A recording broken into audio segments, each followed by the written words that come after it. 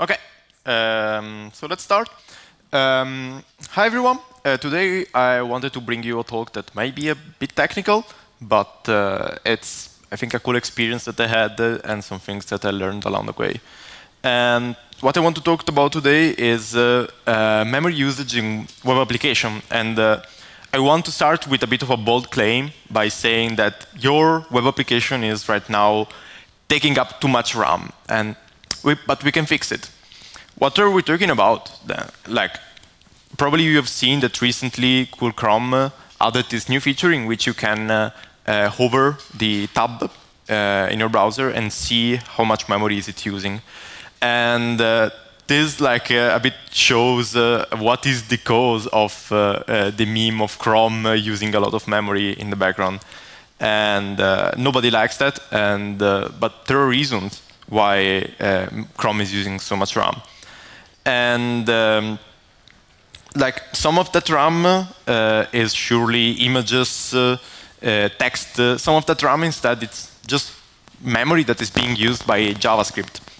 If we look at some websites such as GitHub, they're not using too much RAM, like 120 megabytes. Some other websites might be a bit worse. Like I saw this page with Airbnb that was using 450 megabytes, which, if you think about it, it's a lot. Like if you have a few tabs open, you start having 250 400, 500 megabytes that can quickly fill up your space. I was wondering how much of that is actually JavaScript memory and not images and text. Well, if we want to learn that, we can open the Chrome profiler, the DevTools, and we can see for each JavaScript virtual machine how much memory is it taking. And for example, here, that page with Airbnb, it's like 100, 110 megabytes, which is not a lot, but it's not great either. Why does it need 100 megabytes of RAM just to display me a list of places I can go on vacation on? But if you look hard enough, like you can find some more extreme examples. Like this is me that I try to load a pretty big table in Notion, and I found something a bit wild. Like it was using 1.5 gigabytes of memory, which, if you think about it, it's a lot for displaying a table. And then, why am I talking about this? Well, because I'm also working on a web app that had those exact kind of problems. I'm working on this tool called Flux, which is a web application that allows you to design circuit boards for electronics on the browser. And what we discovered is that the more complicated your document became, the more RAM it was using until it was just too much. And in fact, internally, our application is built with web technologies entirely. TypeScript, React, WebGL, 3JS. So it uses a lot of cool technologies and to make the 3D rendering possible. And we want to be able to support very big documents with like a lot of different shapes and stuff. And so we had to optimize a lot for it. Initially, what we tried to do is that we were trying to make it faster. We were trying to trade memory usage for speed, thinking that, yeah, memory is free. Like modern computers have 32 gigs of RAM. Who cares? Just cache everything that you can.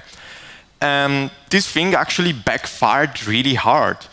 In fact, we follow like some articles that everyone on the internet was like saying, yeah, just memorize, just cache everything. RAM is free.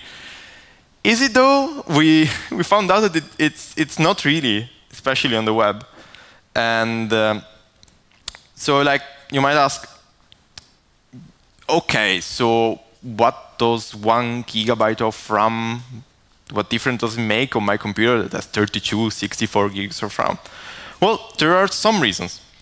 The first reason is that you don't have the 32 gigs of RAM available in your browser.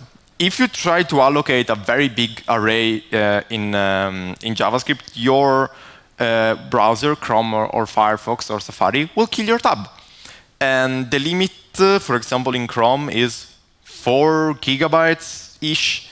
The one in Safari, it's even lower, like on some devices, is 300 megabyte. If your website starts using more than that amount of memory, your browser will kill your application, and you can't do anything about it. The user will see this horrible error, and they will have to refresh the page. And this is something that happens.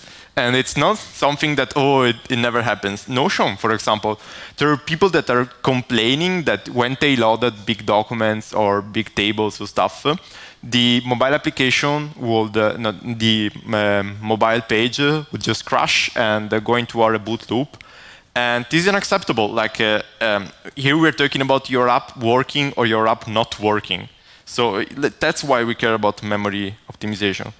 Another thing is that we also care about performance. Every time that you use memory in a language that is garbage collected, like JavaScript, then it will need to be cleaned up. And that will take time during the execution of application, so it will slow everything down.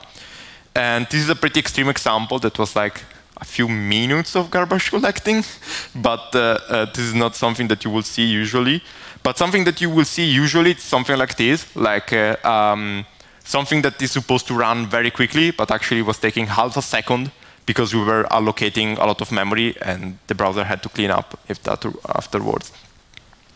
And another reason is that if you look at my browser, you will probably see that I have 25 tabs open, and I have 4 browser pages open with 25 tabs open. I realize that I'm a bit of a degenerate case and I should start closing stuff, but I don't think I'm the only one. I think that a lot of other people keep tabs open. And if each one of those tabs start occupying 1 gig of RAM, well, that's going to sum up pretty quickly. And so let your user multitask. Don't have your web page occupy all the RAM so that the user can't do this anymore. I know it's bad, but you shouldn't be the one that prevents the user from doing that. And what I have to do is ask myself, how do we solve this? Well, of course, the first step is identifying what is occupying so much memory, so that we can figure out how to fix it. Then you need to remove the things that is occupying memory and make sure then that you don't repeat the same mistake again. Here there is a lot to talk about, so I wanted today to just focus on the first part. How do we identify what is occupying memory? Well, to do that, first I want to introduce a few topics. Like some keywords that I use when I talk about memory usage. The first one, it's what I call static or transient memory usage. And static memory usage is the one that you will see with a heap snapshot. And it's the memory usage that it stays there for a lot of time during the execution of our application. For example, imagine some data that has been loaded that stays there, or the status of the page, which is a different thing compared to transient memory usage. That is where, for example, you have a peak of memory usage that gets used and then gets deleted immediately. Think about if you press a button and that button triggers a computation that takes a few seconds and then all the computation is finished. But those things, the transient peaks of memory usage, are much harder to catch because the tools that we have, we need to use 2 different kinds of tools to find those 2 different things. We will see them later. Another important difference is the difference between count and size. Because of course you can have some objects in memory which are giant, like a 500 megabyte array. And those are pretty easy to catch because they will immediately pop up in the memory usage. But you could also have something like a lot of small objects, like millions of 4-byte each objects that can quickly become hundreds of megabytes. And if you have something like that, it's much, much harder to figure out why is that happening. And another important thing is the difference between shallow and retained size. If you look into the Chrome developer tools, you will see the difference between those 2 categories. And they're a bit cryptic. And the reason why they're called like that, it's because JavaScript uses pointers. Like if you have an array of strings, what you really have, it's an array of references to string. So an array might just have a lot of pointers inside of it, which might take very few memory, like 40 bytes. But each one of those pointers is referring to something that is much bigger that needs to be retained in memory. And that's the difference between the two things. And last thing that I wanted to mention is the different allocation types, and that's a thing that you can see in the profiler, that like each type of memory usage behaves in a different way. Even your code takes up memory. Then you have strings, you have arrays, and by looking into how those things work, you realize a lot of cool things, like that every time that you create a function in JavaScript, that can take a lot of memory, because the function itself needs to remember what is the environment that that function is putting. It's what is called in jargon the closure. So if you look at what are the different allocation types, you will learn what are some things that you should avoid doing. And so now that we have a bit of lexicon to discuss those things, I wanted to talk about tooling. What are some open source tools that you can use to analyze memory usage? Well, first of all is, of course, the memory profiler. If you do right-click, inspect element in Chrome, you will open the developer tools. And one of those tabs is memory. And memory is very cool because it allows you to analyze what is the memory usage by using heap snapshot and allocation sampling. Those are the one that I use the most. Heap snapshot means that it pauses your application and it records, it saves everything that is in RAM at that moment, and it will then show it to you divided by the object type. And that is very useful because it allows you to see what is the static memory usage. Like suppose that you have something that is staying there in your app and is taking hundreds of megabytes. With that you can quickly identify it. You can sort it by retained size and then check what are the heaviest ones. If you want to analyze transient peak of memory usage instead, you can use the allocation sampling, which is another tool that records every time that new memory is allocated. What it means is that you are not getting what is the final memory usage, because you're just getting when stuff is being created, not when it's being deleted. But this is very useful because with that you can see peaks of memory and which ones are the function that cause that. So yeah, those are two different modes, two different tools that are useful for analyzing two very different kind of problems. And so let's play a bit with the memory profiler. For example, here, in this example, I analyze the memory usage of the application that I'm working on, Flux. And I pressed record to take a snapshot. And then when it loaded, I'm able to click on it. 358 megabytes, yes, that's quite a lot. I'm able to click on it, and I can see for each type what is the size that is occupying. We can sort it by retained size, and I saw that there were some maps that were taking 90 megabytes of RAM. That's a lot of memory. So I opened it, and by looking at it, I was able to check that there was one specific one that was giant. So I had some objects that were created that were way bigger than the others. And by looking at the tab below, I'm also able to check which function created that one. And that's a very cool discovery because like I discovered that there was this giant object that was taking a lot of memory. And by looking at it, by looking at the code, I found out that we had something that was not optimized well. We were calling thousands of times a function that was creating a string. And basically what we did is instead of using strings, we started using a set, which is a much more efficient data structure. And by using that, we were able to cut the memory usage in half, this is like an example of something that is glaringly obvious, a problem that you have to solve, like something giant in your application. And once we solved that, we saved a lot of memory. But that was the only one that we found pretty much. Because then the remaining problem was that we had like 200 megabytes of objects.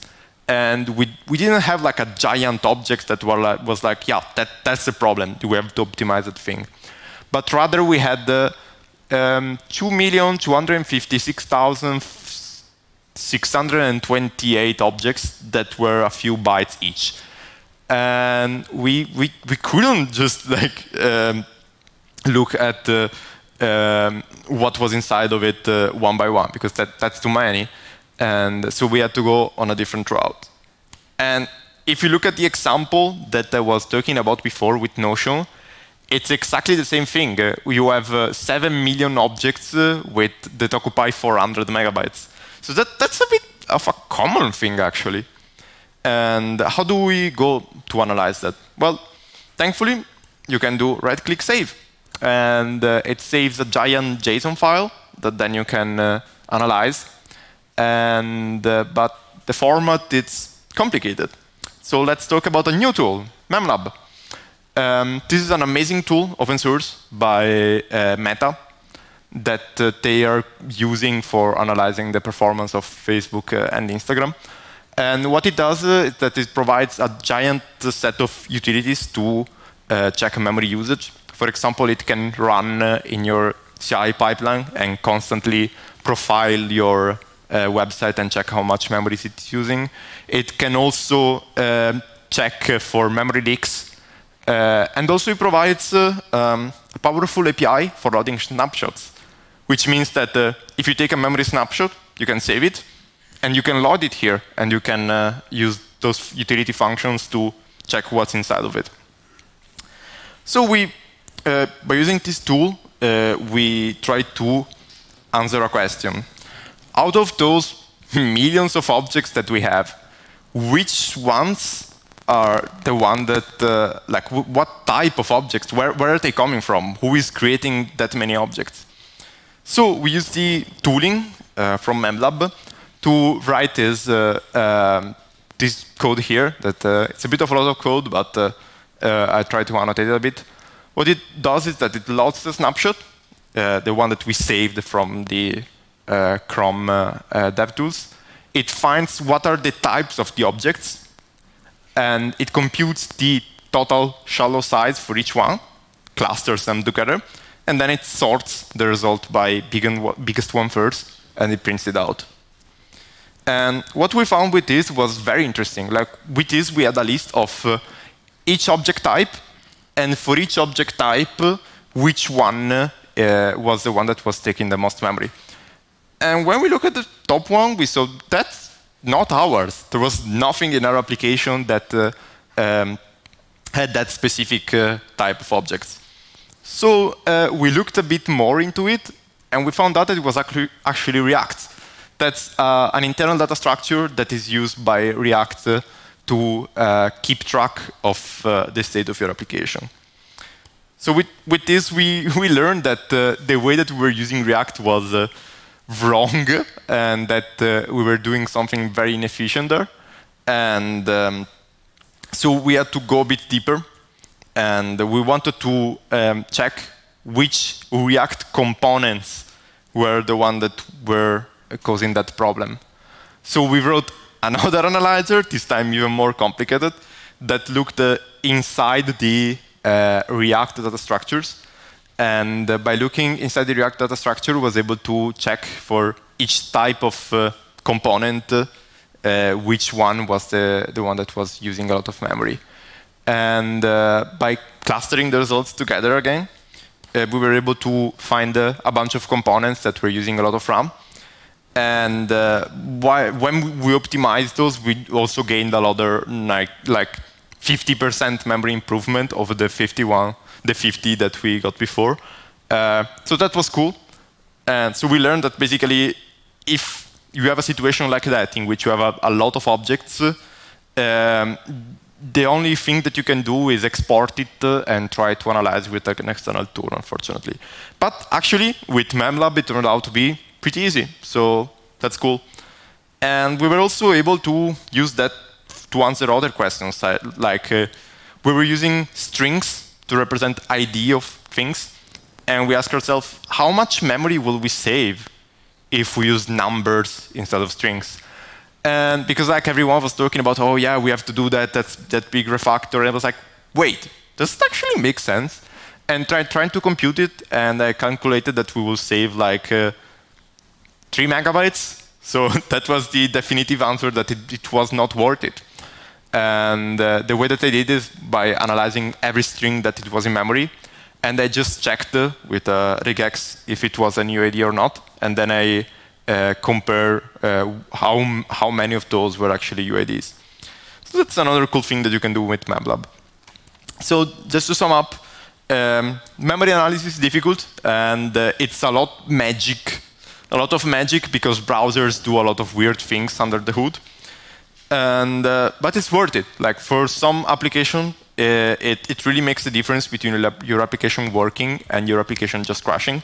So sometimes it's not something that is just sunken cost, but it's something that is very useful for your user if you care about performance. And the last thing is that sometimes the CROM profiler, it's very, very cool, and there's a lot of useful things that it can do. But sometimes you need to go a bit the extra mile and use some tools like MATLAB. And yeah, so that's it. Thank you.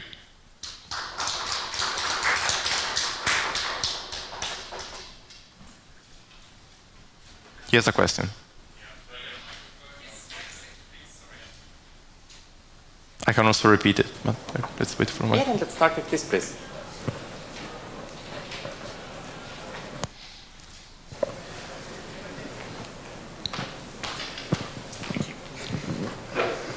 Hi, thanks for the great talk. We have an application which uses a pool of web workers. How does the Chrome profiler and or MemLab deal with web workers? Can you isolate one and then profile it, or how do you do it? I have the answer for you here. If you look at how I showed the memory profiler, you see that you can select the JavaScript virtual machine instance. The thing is that every web worker that you have will generate a new virtual machine instance. And with that one, if you can click on one of the virtual machines and you can select which specific web worker you want to analyze. Or I believe that if you don't select anything, it would just analyze all of them at once. But now that you tell me, if you have a bunch of web workers, I don't think you can multi-select them. Like, probably you need to do them one by one, which sucks, but yeah.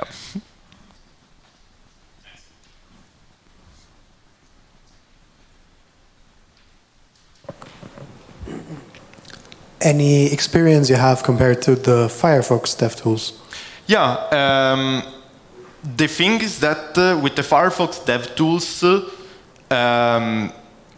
I always want to use them just that our app runs a bit slower on Firefox, so we never try to profile it there because we were always like, yeah, Chrome is the reference here, unfortunately, because it means that Chrome is becoming the Internet Explorer 6 of web.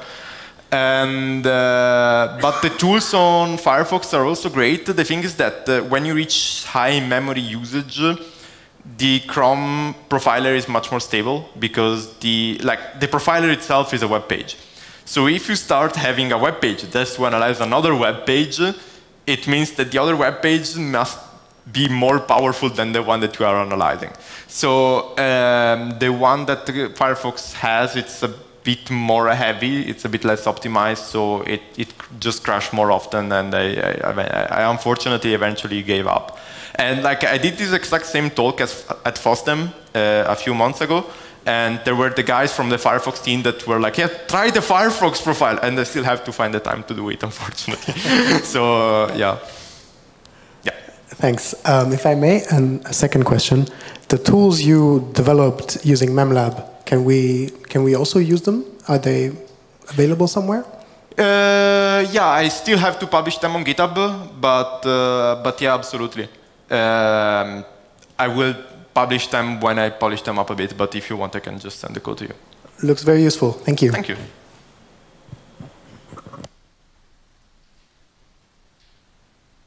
That's all? Thank you.